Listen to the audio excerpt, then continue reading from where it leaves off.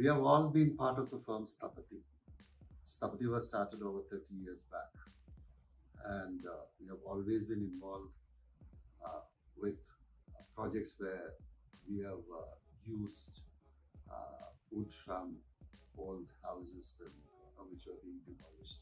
I remember George coming in and saying, okay, it would be interesting to start a line like that, where every furniture can tell a story. I think it was interesting when people came to my house and they wanted to know where we were from, what is the story of the wood.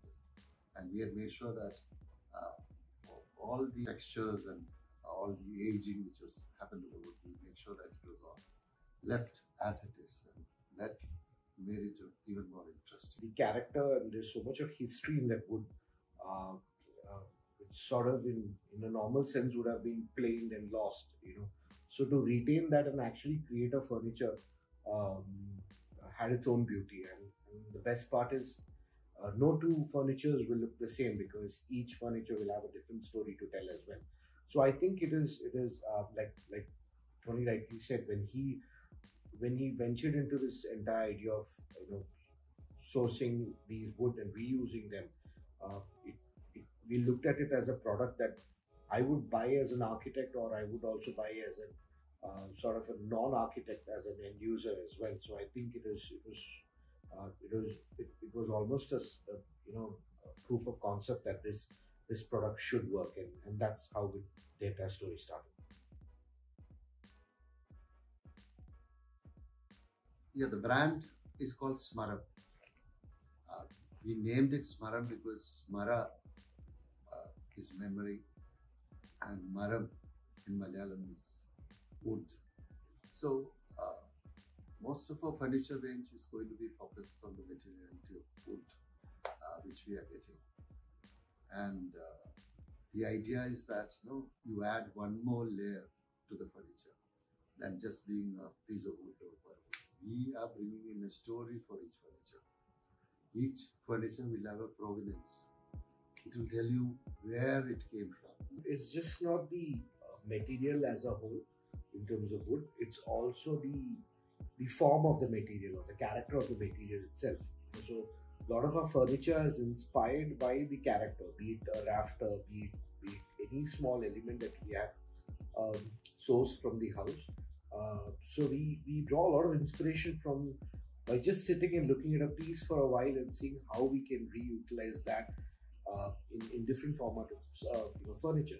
A lot of inspiration comes when we see the material and the character of the material itself. Yeah, it is essentially those wood telling us what to do with it. Right?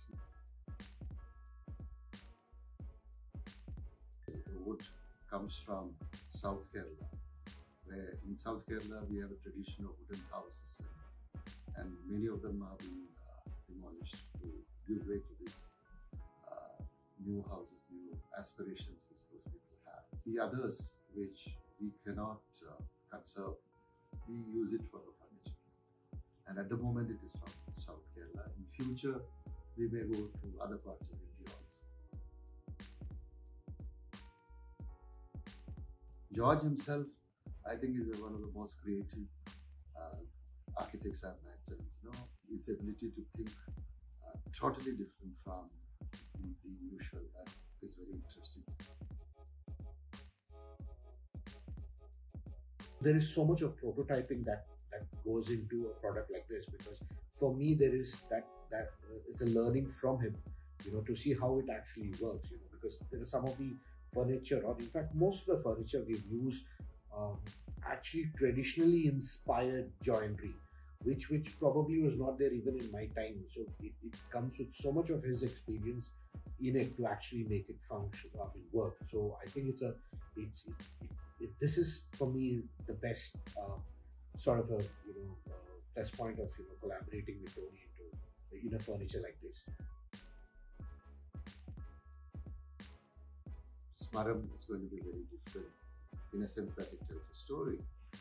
And what we have done is that all the furniture is going to have an NFT certification, and where the provenance of each furniture will be mentioned, and we are trying to see that every sale which happens further, that is going to be on the blockchain. As I mentioned earlier, at the moment it is all from South Kerala, and the furniture which has come from the stories where the wood told us what to do.